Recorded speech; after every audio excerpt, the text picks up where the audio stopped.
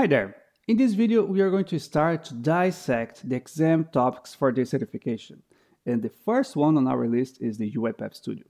We're going to specifically talk about the UI automation activities. What is the modern experience and what is the classic experience? Because for this exam, you have to understand the classic design experience for these UI activities. But it's extremely hard to understand that without understanding the modern design experience. And that is what we are going to do right now. Let's jump to the official documentation and then take a look on that. In this page, you have the documentation about the modern design experience. But what I want to bring your attention to is to the difference between them. And I will scroll down to this table here, but I have the list of activities in the modern activities and also the classic activities. And let's take a look at the click activity, for example. In the classic, you have 4 activities: click, double click, click image, and double click image. Whereas on the modern activities, you have only one, only click. And you can do everything with this activity just by enabling different properties inside of the activity. Let's jump to my UiPath Studio and I can show you what I mean by that.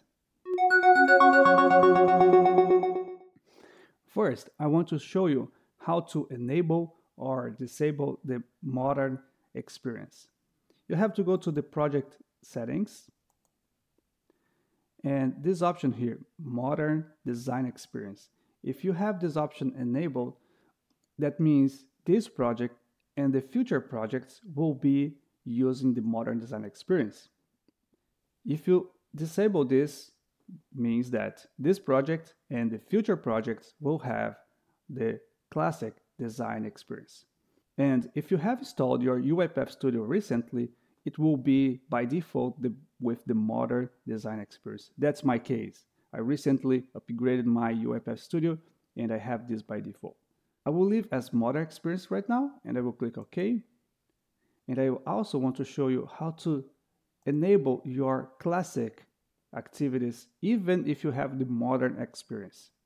When you go to the activities page, this one right here, there is a filter icon.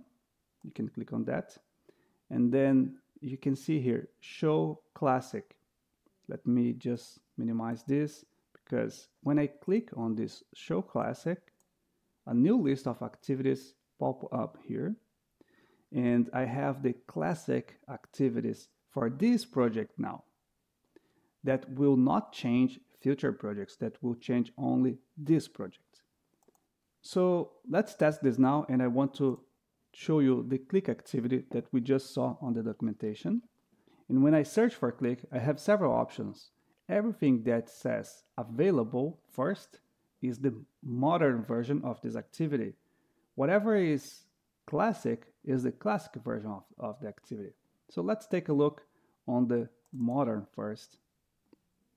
It's slightly different, but you can see that there are options for single, double, up, down, left, right, middle, everything you have available in this single activity.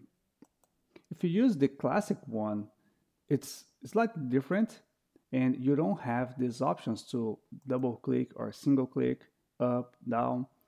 You do have the left and right in a different way.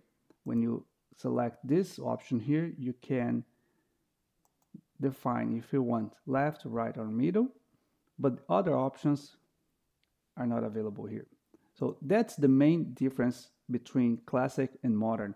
And this will apply for all these activities inside of this table here.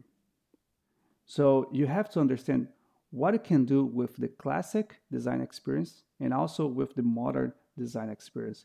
Even though you are not asked to know the modern design experience in this exam, you have to understand in order to better perform during the exam.